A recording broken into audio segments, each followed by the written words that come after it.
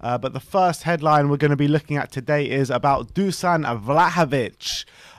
Obviously, Mike McGrath from The Telegraph was talking a bit about him last night, saying he is a priority for Tottenham Hotspur. It's interesting that he's saying that he's a priority for Tottenham to partner Kane. And with the price that they're going to be looking at him at 50 million, it sounds a bit too fishy to me. Yeah, he says it could exceed about £40 million, the deal. So very, very expensive. He's only 21 years of age. So you're thinking, if you're thinking he could be a replacement for Kane, it's a bit of despite his clear talent, had a massive breakout season last season in Fiorentina, scored 21 goals in Serie A, big, strong striker. But you don't want to be relying on him, I think, just yet.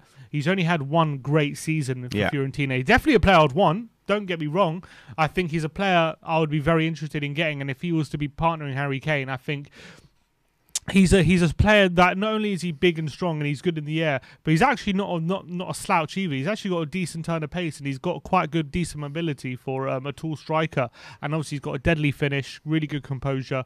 So I'd definitely be interested in signing him, but I wouldn't want him to be our main replacement for Kane. I think that's a bit too much pressure on the shoulders of a young player, really. It's interesting because they're saying that they want him to partner Kane. They're saying that he thinks Nuno is planning to play with two up top next season. But it sounds a bit too fishy to me. I don't think we're going to be signing a striker for 40-50 million.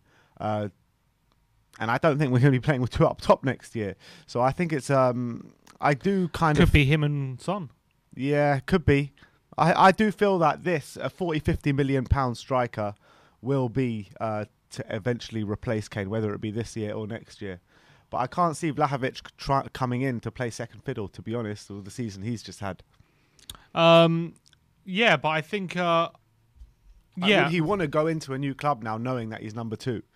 Unless we're playing two up top. I mean, why not? Do you think we're going to be playing two up top?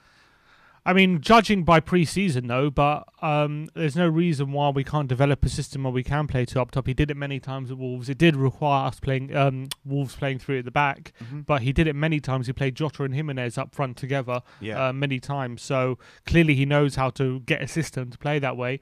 And I think getting a partner in with Harry Kane will definitely be helpful, because as much as I enjoy... him playing up front on his own and he can hold the ball up and he can get runners from wide positions. If he had a partner with him, then once he gets the ball, he'll have a partner, he'll have a runner right next to him who he can play through, and he'll have the wingers as well.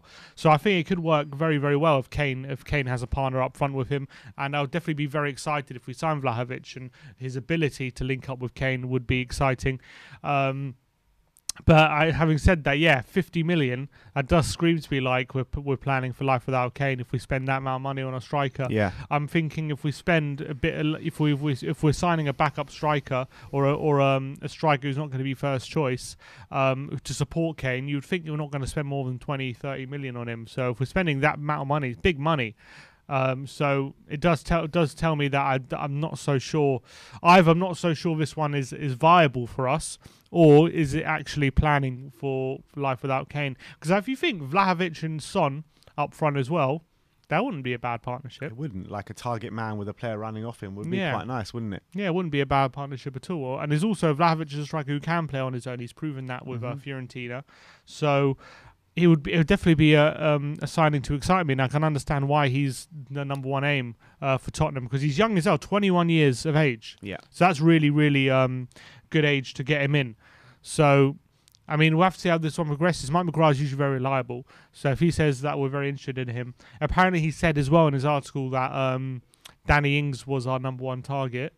And then since Paratici has come in, we've widened our scope for targets. Seems as though that's the case in every position, where before Fabio Paratici came in, Joachim Andersen was our first choice centre-back pretty much. That's what it seemed like. And he's gone to Crystal Palace, and we've set our sights a bit higher. So in terms of a Danny Ings, would you prefer a Danny Ings for like 20 million? Or would you prefer Vlahović for like 50 million? Vlahović. Yeah, I would agree that. But again, if we do sign Vlahović, it says to me that we are looking to sell Kane this summer.